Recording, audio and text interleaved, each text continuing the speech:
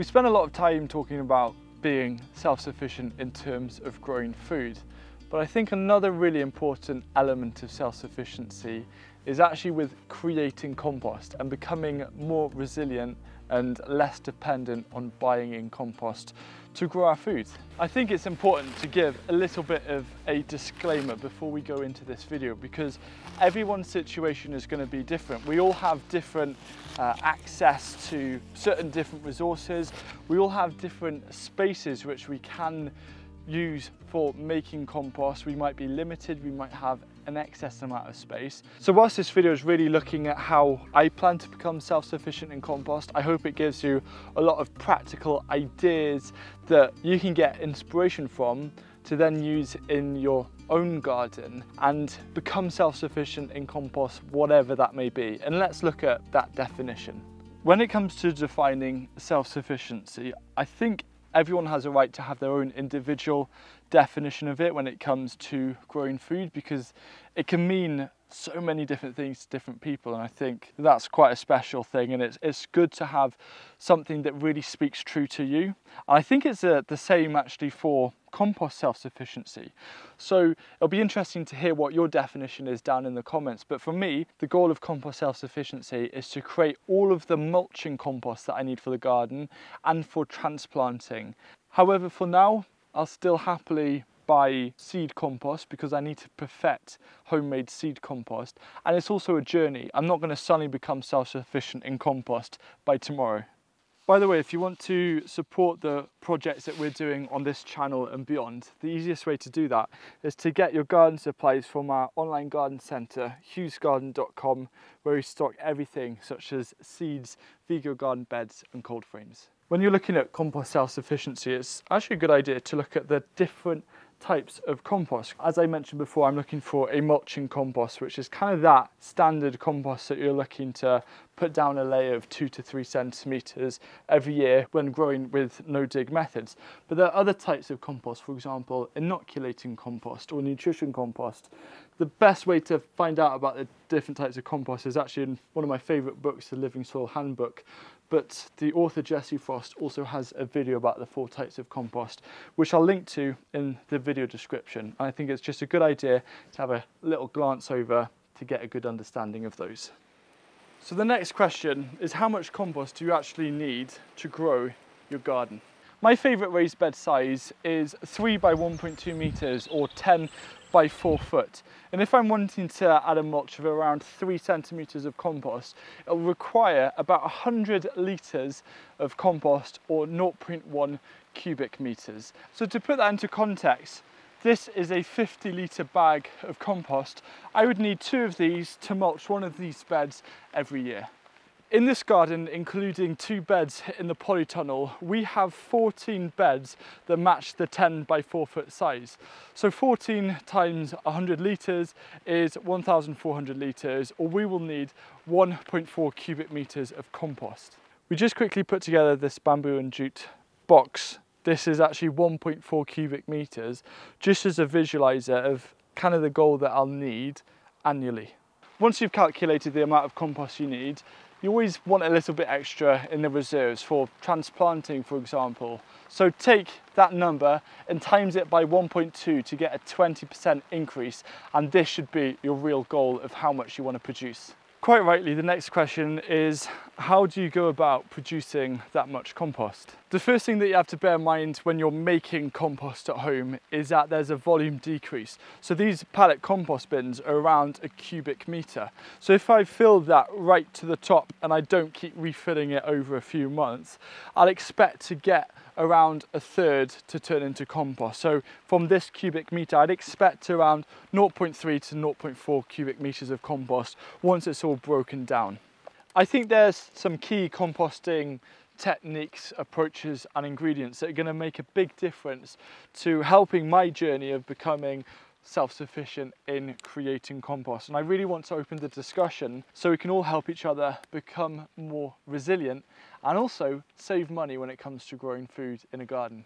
When you just look at the amount of compost that you need to produce, it can feel a little bit overwhelming. But what I like to do is to spread the load a bit. You know, there's that saying, how do you eat an elephant? One bite at a time. It's a similar thing with creating compost. One of the smaller kind of in the background ways of making compost that is a great supplement is a compost pathway. You can see this is breaking down so nice on the surface as well. If I was to run this through a sieve, I would have perfect compost to put over each bed. And I know that if this is around 10 to 15 centimeters high of broken down compost, which it should be in around 2 months' time, that'll produce 200 litres of compost, which is enough compost to mulch both beds either side of the compost pathway with 3 centimeters of compost on the top. If this compost pathway produces 200 litres of compost, finished compost for mulching, suddenly my goal of around 1.7 cubic meters of compost with the extra 20% reduces to 1.5, and you can see that you're starting to chip away at that number. One of the big issues with composting is sourcing enough material, which I'll address later on. But when you have like a bit of a consistent flow, for example, plants from the garden, veg scraps, maybe the odd bits of cardboard and coffee grounds, lazy composting or cold composting is very simple because you just continue adding layers. Now, the best way to actually improve the quality of that cold composting bin, which is what we usually do in this garden here, is to actually chop up the materials fairly fine, because that's going to increase their surface area, they're going to break down faster, and you're going to have a nicer quality compost for mulching that isn't too fibrous and bitty. Another really effective technique for making compost at scale is actually chicken compost setups. Now, there's all sorts out there, for example, more of a deep mulch setup, or you can have them in different bays. There's a lot of videos that have been made by both Jeff Lawton and Edible Acres, which give a lot of different ideas for chicken composting. That's actually going to be one of the key focuses at our other garden for creating compost at scale. Now, yes, you won't get the same hot compost benefits. However, chickens are really good at eating weed seeds. So as the weed seeds are sprouting during the composting process, or just seeds anyway, the chickens will find them and de-weed your compost. So there is another type of composting, which is using worms, vermicomposting. However, this is usually really nutritious, so this would be a little bit more of a supplement to mix in with your main compost techniques.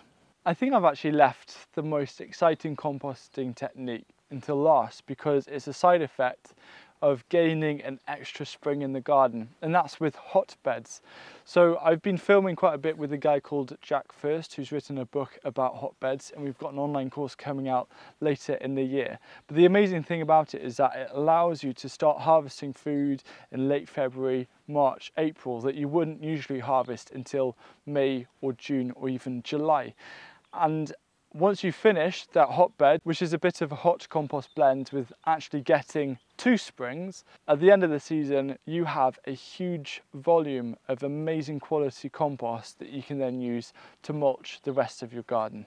Earlier this year I did a video about 8 bulk compost ingredients as a push towards becoming more self-sufficient, just to give a load of ideas.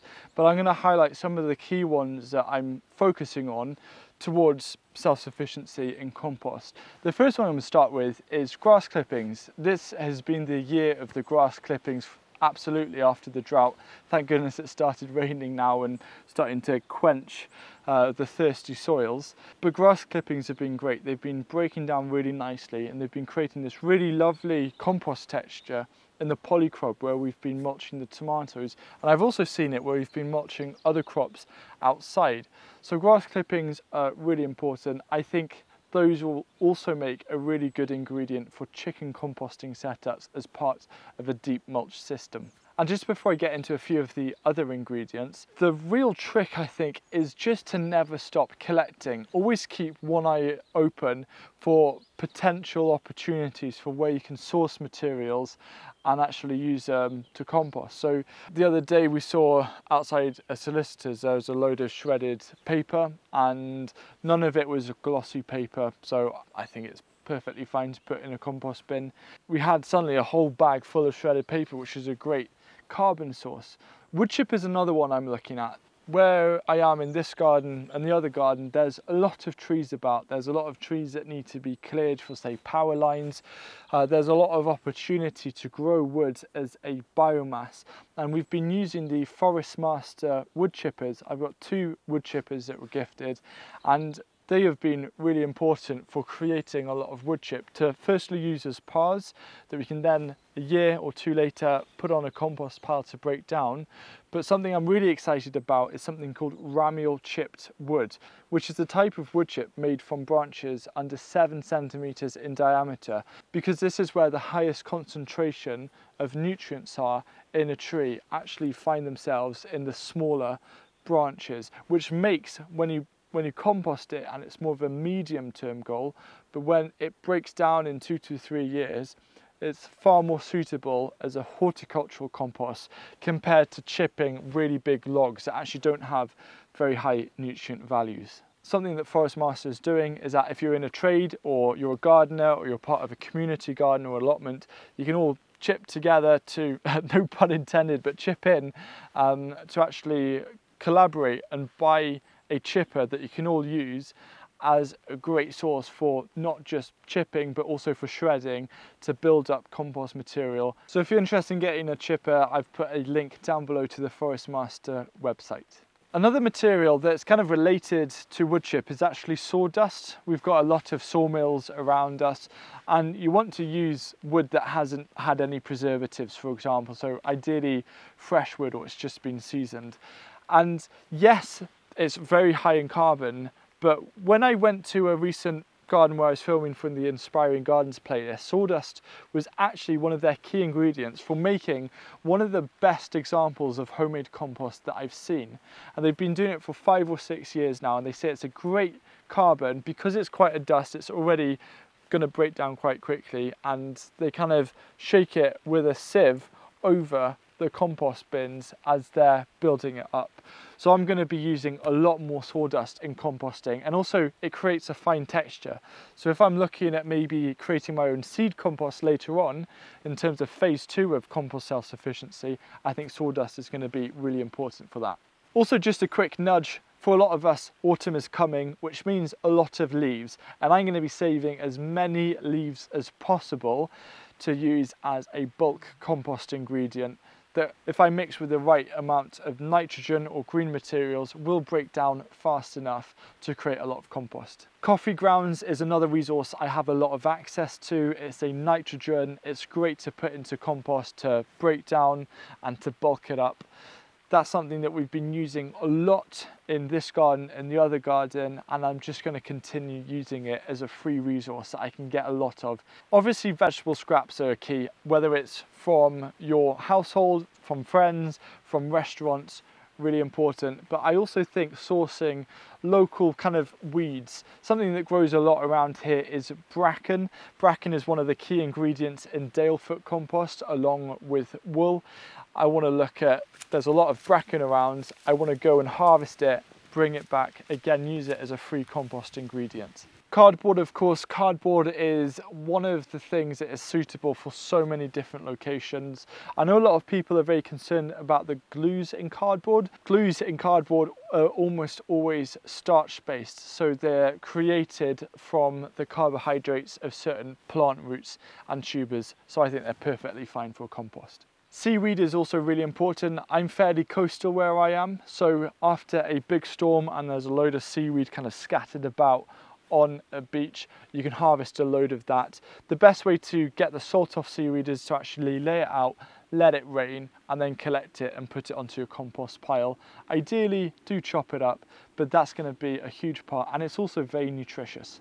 And the final ingredient that's going to be really important is actually cover crops. I saw a recent video from the David the Good channel on YouTube, which has, I think, some really fantastic videos that, if you're looking to save money in the garden, absolutely worth watching. And he's experimenting with cover crop mixes, so high biomass plants that he can grow in a section to then cut and use as a high kind of organic plant material to bulk up compost and to create a lot more compost. So I'm going to be experimenting that myself. I'm going to create a dedicated area for growing cover crops. I'll then cut them down at the roots to leave the roots in, and then use these cover crops or these green manures to chop them up, bulk up my compost bins and help my compost self-sufficiency.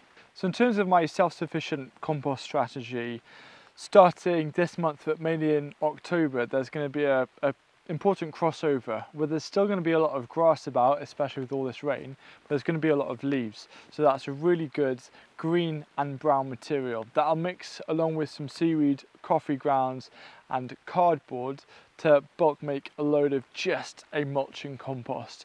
Yes, it's not going to be super nutritious, but I can mix in worm castings with that, for example.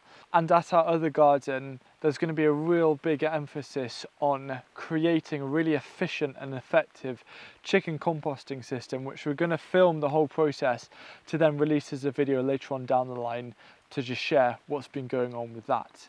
As a goal, those 4 pallet compost bins outside the garden, it'll be really nice to have those full of ready to use compost by autumn of next year. Now obviously I'm going to be making compost before that and summer's getting ready, but that will be a really nice placeholder ready for 2024, which is going to be the year where I'm going to try and shift to using all of the compost in this garden for mulching and transplanting to be homemade. And I feel that we are going to be approaching that goal. We've got a pile of old cow manure, bedding and also old grass clippings that will probably create around 3 cubic meters of compost. So that's quite a significant amount as it is. But our big autumn goal is just make as much as possible over winter and have 2023 as a transition year. This video was a slightly different style because I wanted to just share a lot of the thoughts that I have around self-sufficiency and compost. I know it's a big challenge that a lot of people feel put off with when it comes to no dig. My belief is once you've transitioned to no dig, you don't need any more compost than any other gardening method, but having the ability to actually produce all the compost that you need is huge. Now there'll always come a point when you don't feel you have enough compost. This video right here shows you 7 free ways to grow food with limited compost. So if you're in the middle of the season and you're panicking, don't panic, you can still get amazing results.